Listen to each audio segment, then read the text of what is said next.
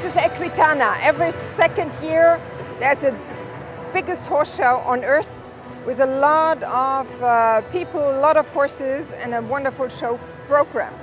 So everybody wants to photograph the different photo events and the different presentations, and it's really not easy.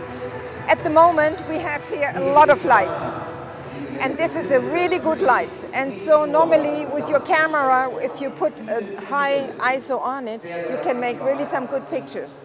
But in the evening show we have very little light. We have colored light, we have focused light, and this is very difficult for your camera.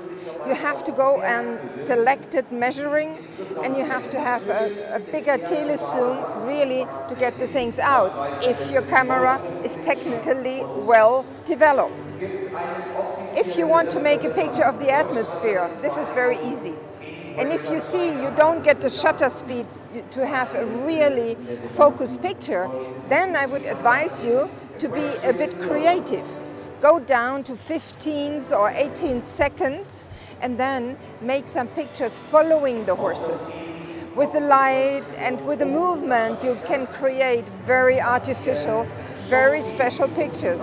Try it and you will be surprised. Just to tell you not to be too frustrated if your pictures are not turning out and they are flu. I want to show you here my equipment. This is a 300mm lens and it has 2.8 light measuring. This is really very good equipment.